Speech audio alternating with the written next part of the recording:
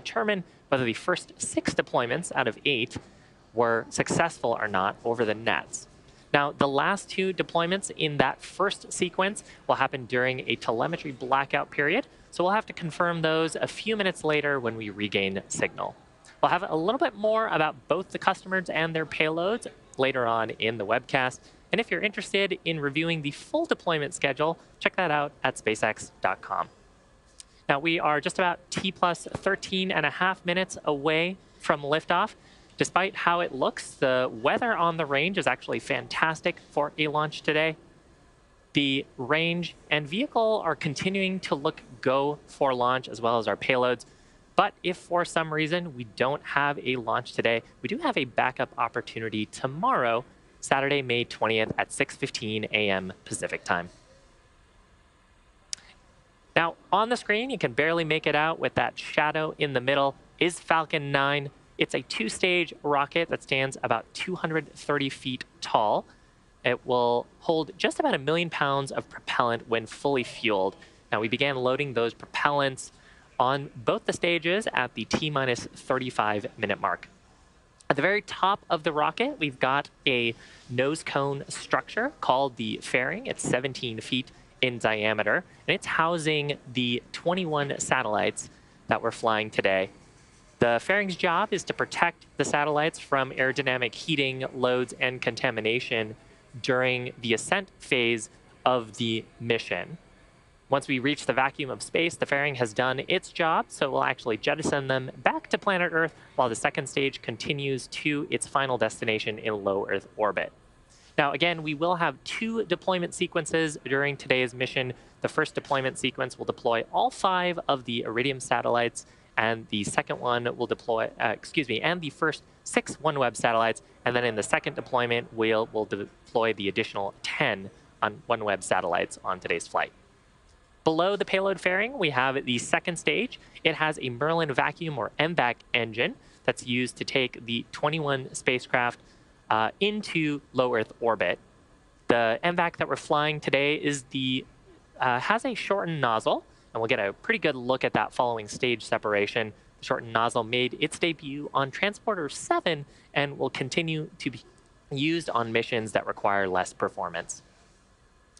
Now, the bottom 2/3 of the vehicle is called the first stage. It's also referred to as the booster. And at its very bottom, we've got those 9 Merlin 1D engines that'll get Falcon 9 off the ground, off the launch pad, and into the thinner parts of the Earth's atmosphere. Shortly after the liftoff, the first and second stages will separate from one another, and then the second stage will continue to orbit while the first stage will start making its way back down to planet Earth. Now, the first stage is designed to be reflown with minimal refurbishment between flights. In fact, today's first stage is flying for its 11th time, and we will be attempting a landing on our drone ship named, of course, I Still Love You. It's out in the Pacific Ocean, about 650 kilometers downrange. And if we're successful, that'll mark the 193rd recovery of an orbital-class rocket. Now, today's launch consists of 2 primary customers. We've got both Iridium and OneWeb aboard. Iridium is a global satellite communications company, and they provide access to voice and data services anywhere on planet Earth. Now, for our longtime viewers, you may know that SpaceX completed a series of 8 launches for Iridium that completed back in 2019. But here, 4 years later, we're happy to be working with Iridium again to send another upgraded 5 spare satellites into space. These extra satellites will increase Iridium's constellation's resiliency, bringing the number of spare satellites in orbit to 14 and their total constellation size to 80 satellites. So with that, let's learn a little bit more about Iridium and the satellites that they're flying on Falcon 9 today.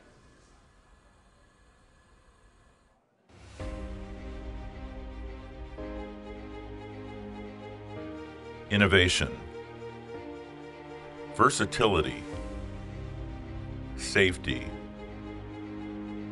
resilience. These are just a few of the words that represent Iridium. Millions of people know they can trust Iridium to connect them to and from anywhere on the planet every day.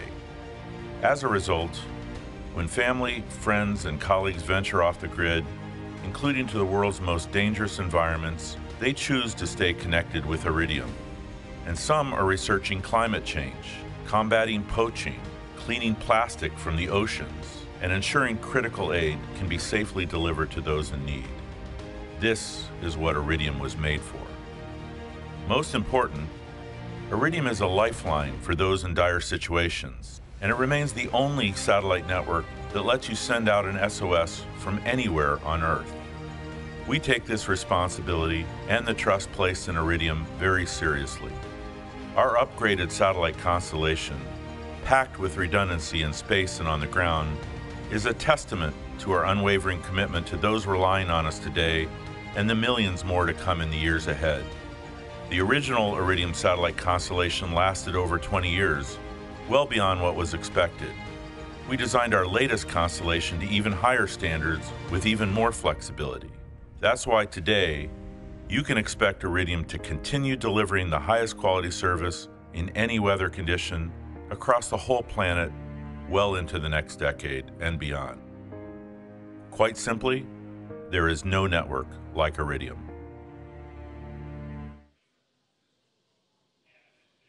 Now, OneWeb is also a main customer on today's mission. Today's launch will actually mark OneWeb's 19th overall and their 4th launch with SpaceX. Once these 16 OneWeb satellites on board the second stage deploy, it'll bring their constellation to 634 satellites in total. Now, among these 16 satellites, there's also a special demonstration satellite named JoeySat. It's going to test an innovative beam hopping capability, allowing satellites to switch the direction and strength of signals based on customer needs or demands. Here's some extra information about OneWeb and the payloads they're flying today.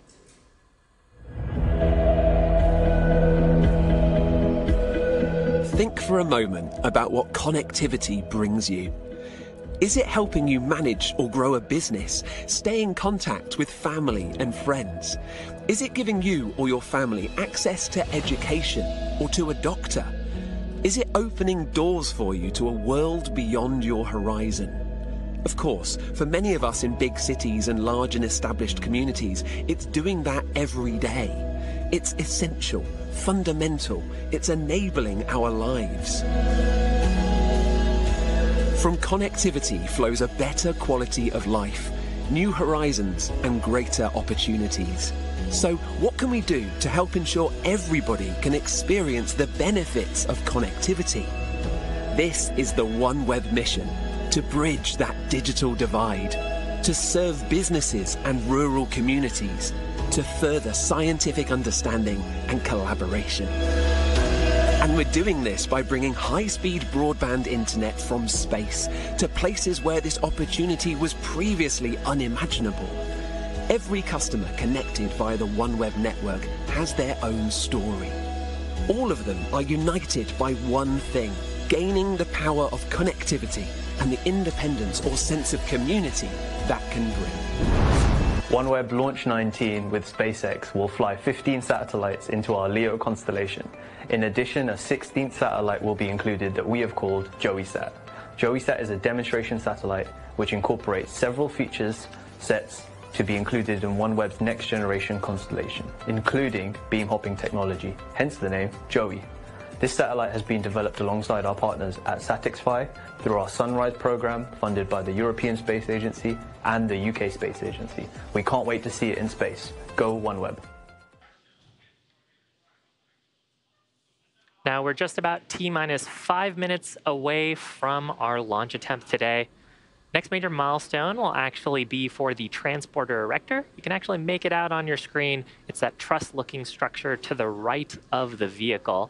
Now on the TE, we've got clamps around the top of the second stage. Actually call out there on the loops that we're pressing for strong back retract. So the strong back is another way that we refer to the transporter erector. We're going to be opening up the clamp arms around the top of the vehicle, and then the transporter erector will begin to recline away from Falcon 9. Now the TE is actually what we route the propellant loading and electrical connections to the vehicle with, and it's actually how we also raise Falcon 9 into this vertical launch position. And as we get to the T-0 mark, the ground hydraulic systems will pull the TE away even further, clearing the way for Falcon 9's liftoff. At this point, the clamp arms should be in the process of opening. If it wasn't so foggy, you'd be able to see it underneath the top of the vehicle there. But we can actually start to make out Falcon 9's features here at the very top of the vehicle. You can see the fairing where we've got the 21 satellites today. That white bit below it is the second stage, and then the sooty bit below that is Falcon 9's first stage. Now, the first stage is connected to the launch mount at the very base of the TE, but the transporter erector is a hinge structure and retracts away from the vehicle in preparation for launch. We've actually begun the Stromback retract sequence. You can see it beginning to pull away from the vehicle there. That'll complete just under T-minus 3 minutes. Taking a quick look at propellants, we are fully loaded on our RP1 kerosene fuel on both the first and second stage. And we are completing up liquid oxygen loading on both the first and second stages. Call out there that stage 1 liquid oxygen loading is complete. When propellants are fully loaded, we'll have about 1 million pounds of our fuel and oxidizer on board. And propellant loading sequence, we started that around the T-minus 35 minute mark. There was a go, no-go poll from the ground team there to step into it. So now we're finishing up propellant loading on the first stage, and on the second stage, we'll expect to complete that in about the next 30 seconds.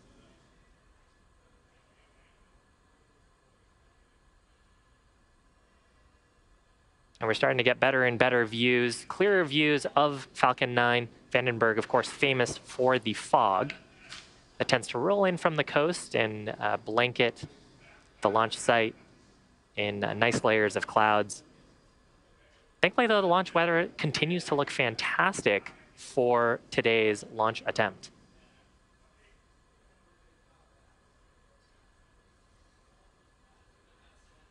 And of course, Falcon 9 has onboard cameras, so if we do end up going today, we will probably get some pretty fantastic views of the California coast and that fog rolled over on the Vandenberg coastline.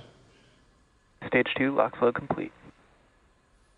So call out there that propellant loading is complete on both the first and second stages.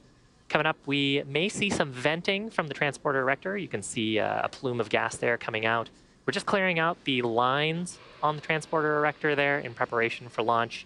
Next major milestone will come up at the T-minus 60-second mark. That'll be where Falcon 9 transitions into startup, that meaning its flight computers will have taken over the launch countdown, and then at T-minus 2 seconds, we'll ignite those Merlin 1D engines in preparation for liftoff.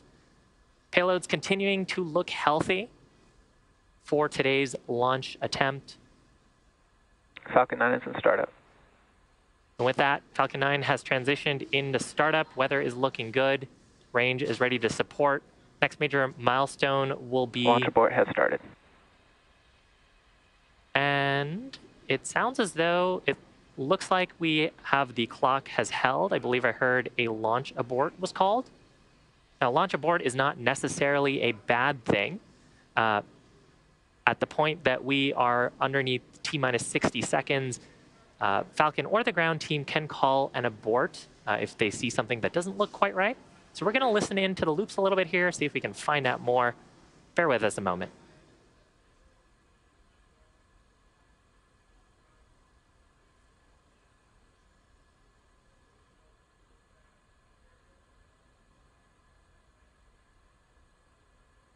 And on countdown 1, this is launch director. We've aborted, currently evaluating. Vehicle remains healthy.